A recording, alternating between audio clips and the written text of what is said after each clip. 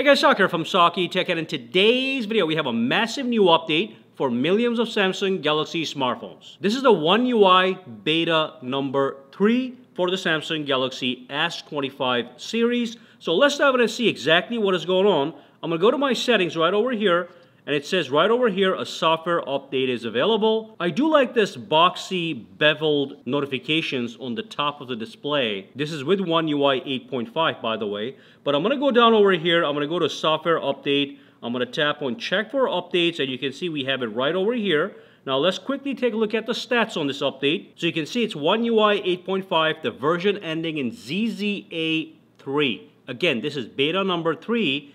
We have a whole bunch of bugs that have been fixed. It's not listing any new features, but we do have some feature enhancements I'm going to show you in a second. And if I go down over here, you can see the size is in fact massive. It is over 1 gigabytes. And it includes January 1st security patch, so that is fantastic. I'm going to tap on resume update. By the way, while that is happening, I do want to show you something really quickly. I'm not sure if I covered this previously, but when you pull down the notifications panel, the control panel over here on One UI 8.5 beta, and you tap on the edit button, I did not realize this, but you are able to actually resize the player widget, okay? So look at that.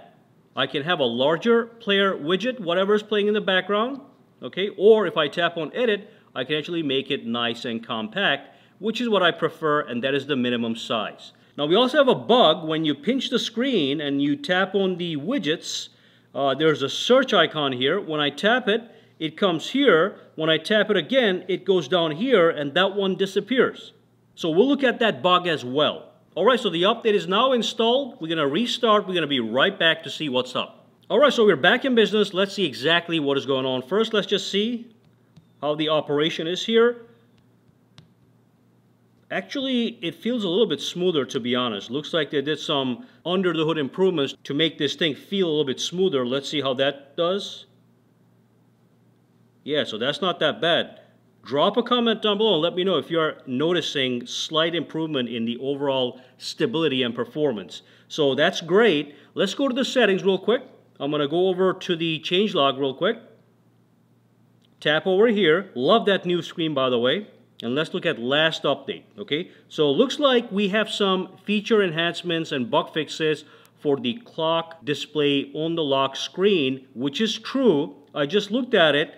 And if I pinch the screen, go to wallpaper and style, or if I just go to my lock screen, you can see the shifting clock is now smoother and it's more malleable. Okay, so it's shifting even better. Look at that number 3, how it goes down all the way as much as it can. Okay, and it does it very smoothly. So that's definite enhancement right there.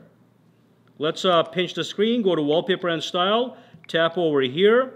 And I just want to show you guys, if I move this around, very smoothly it shifts as necessary. Look at that. The 4, the 1, very, very nice. So you can have some really nice effects with this or any wallpaper. Let's tap on that. Let me see how that behaves in the lock screen. Mostly I'm looking for weird bugs and glitches.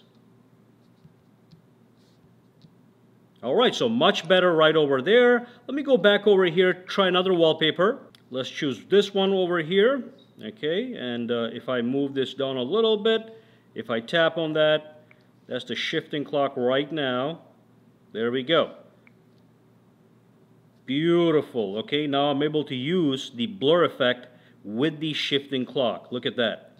I've got my blur on the top, my shifting clock, and then my wallpaper at the bottom. That is great. So we have some really nice enhancements to the lock screen over here. So if you were having any kind of errors, that's been resolved. Also resolved the issue related to favorites in the phone application, which is great. I had not noticed that one. Fixed the issue where Now Briefing does not display. So there were issues where the Now Briefing was not showing, okay, at the bottom here, which is not showing right now because there's nothing to show. But if there's anything to show, it's going to pop right up, okay? So that's great. That's been fixed as well. Improved the screen lagging issue when using live effects in the gallery. That is great as well. Improved the issue of high power consumption when a specific app is running. Now that I'm not really sure what they're talking about, which specific app. You guys got to make that clear. So you might see better battery life if you were using that specific app, whichever app that might be. And then it says enhance the visibility of the search button on the widget edition screen. So if I pinch and if I go to my widgets, the search bar over here, the search function, the visibility has been enhanced. You can see it is plain white now, even though I think it should have a little bit of an effect, like a transparent effect, but the visibility has been enhanced here, and also now it disappeared, by the way. Actually, no, it came down. So look at that. I'm going to pinch, widget. Initially, it is on the top. You tap on search, it comes here. When I tap back over here, it goes down here. So that is actually a bug. Why is it down here now? It should either remain there or remain at the bottom. Just take that and put it around here. And now it actually has a background, a white background. So that's what they might be meaning with visibility enhancement, because we now have that white background on the search bar, but it's still buggy, that is for sure. So let me show you what that is. Pinch, go to the widgets. There is no background around search. When I tap on search, the search comes over here, which is fine. But when I tap again to get rid of it, it goes down. And then if I tap again, or let's do this, it comes back with an actual background. So that's definitely a bug they need to fix. So that was the last option over here. It says enhanced, but it really kind of messed the whole thing up. But beyond that, let's also look at the settings. Go to safety and security, privacy, and go to updates. I want to check to see if the Google Play system update is now up to date as well. It's stuck on November. That's January. That is great. Tap on it to see if it's available. I don't think it is, so it's not available.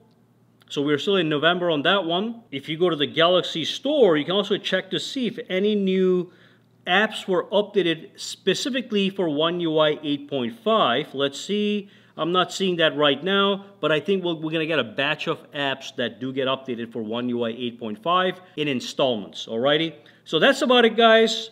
Great little update with that little bug that came, even though it's supposed to be a fix. But if you do have any questions, comments, or concerns, or if you notice something else, drop a comment down below and let me know. Guys, for now, have a fantastic day. See you in the next video.